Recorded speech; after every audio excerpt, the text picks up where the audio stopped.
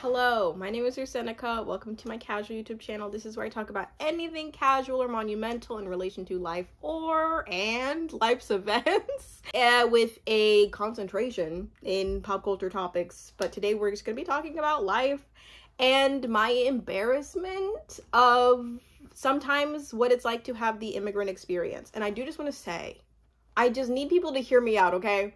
I feel like an imposter when I say things like, yes, as an immigrant, or being an immigrant, or I'm an immigrant. Like, it's hard for me to speak as an immigrant because I'm adopted. Not only am I adopted and moved around, I have white American family members. Like, my parents are white Americans, my siblings are white Americans, minus my brother who's also adopted from Uganda. And we pretty much have lived in America on and off for the past several years. So it's like my story of my immigration is very different than I feel like the kind of like typical, more popular story of somebody moving here and like them and their family kind of having like no resources, no connections, no nothing.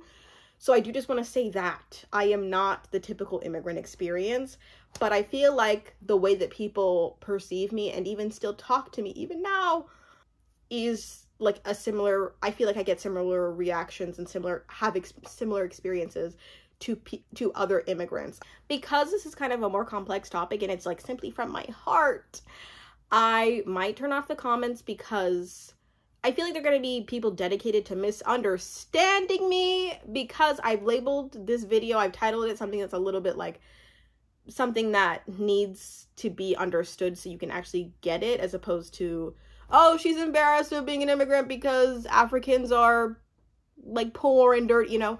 It's like I don't want to hear the ignorance, because I feel like a lot of ignorant people flock to titles that provoke a strong response and they don't like actually listen to my points. Anyway, we'll see if I actually do. I probably will. I had an experience this morning that made me feel very, and I don't want to say this, but it made me feel a little othered. It made me feel a little bit embarrassed of the immigrant experience, not because I'm embarrassed of being an African and living in America and being an Americanized immigrant. I was in an Uber. And this Uber was very kind, very respectful, very much just your regular, everyday, retired Uber driver who's just like driving for a little extra cash and like is trying to just fill his time. You know what I mean? Older guy, of course, white, of course. We were just like talking about random little things like, oh, why are you taking the trip? Why are you blah, blah, blah, blah. Typical everyday topics. And then he's like, so where are you originally from? And I don't personally find that offensive of a question, because I've got that question giving a legitimate response of, oh, I'm from Uganda because I'm legit. Well, I always say I was born and adopted in Uganda because I don't really feel like I'm from Uganda because I didn't live there for more than like 4 years. I don't have that connection other than the fact that it carries me everywhere because I am a Ugandan looking woman, you know? So I sometimes feel uncomfortable saying like, oh, I'm from Uganda, because it's like I didn't live there for that long. I'm very Ugandan presenting, but I don't authentically feel connected to that place. So I always say I'm born adopted from there. And he was like, oh, okay. And then I think we like talked about other things. And then he went back to me talking about the fact that I was born and adopted. And he was like, so how long? And it was annoying because I like said that I was born and adopted. My parents are American. I had like been working at the school that I work at for like a couple years. And then he went back to like, so how long have you like been here? And I was like, well, and I kind of didn't want to get into the specifics because I've moved around a lot. And it just is like annoying to be like, well, in kindergarten, I was actually born and adopted in Uganda. And then in kindergarten, I lived in Oklahoma. And then from there, I lived in Rwanda. Wow, wild. And then from Rwanda, I went back to Oklahoma. And then I went from Oklahoma to Rwanda again. And then I like, so I just like on and off. I've been in America for pretty much all of my life, you know. It's like there's some things that I just cannot get into authentically with people. If you are not like actively, dedicatedly listening, and I feel as though we're both getting value out of the conversation. You know what? Like, it's so exhausting sometimes. the other day I lied to somebody who'd asked me somebody was like, are you East African? And I was like, no. Don't lie to people. But sometimes I'm not in the mood to like go through my life story with people, because it's like, I know you're gonna have this question and it's either gonna go well or it's not, and I don't have the energy in my body to elaborate on things. So sometimes I just don't get into it. Don't lie to people. Lying is bad. But sometimes I like, that just was true to me at that moment. Anyway, so this guy had asked me like, oh, how long have you been living here? And I was just like, I've been living here on and off for like pretty much all of my life. And that is pretty much a true answer. It's pretty true. The first time I stepped foot in America, I think I was like a baby. Right, Mom?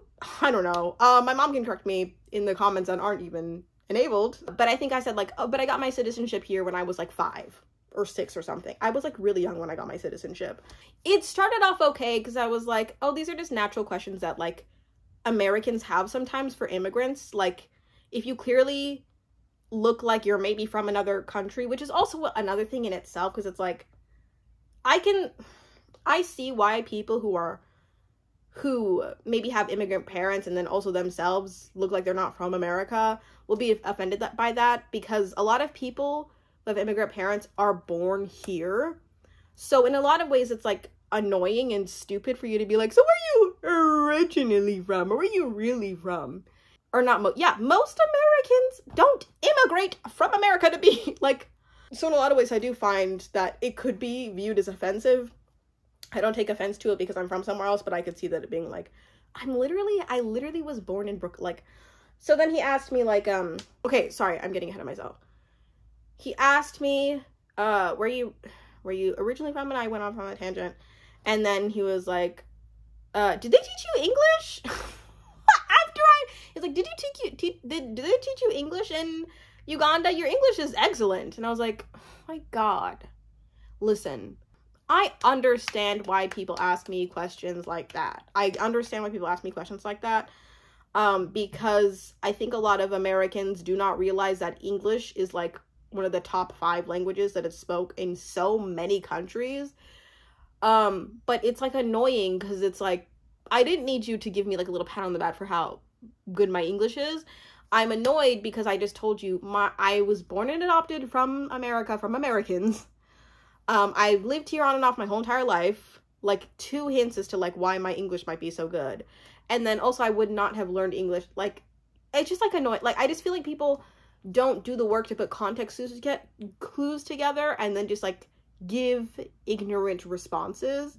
And it's not their fault because I expect people to be ignorant. But that's why it's embarrassing. That is why it's embarrassing. Because I feel like as an immigrant, you deal with a lot of people that ask you, like, I don't know, questions that you just are not in the mood to be asked, or ask you things that are, like, kind of invasive. Like, even after that, after I was like, well, I mean, I've been living in America on and off for my whole entire life, and my parents are white Americans. I didn't say white. I think I just said, like, Americans.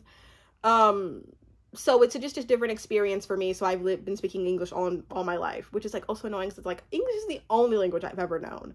And the way that other people shame me for saying, like, oh, yeah, I've only known English. It's like, how have you? Because my parents are white Americans.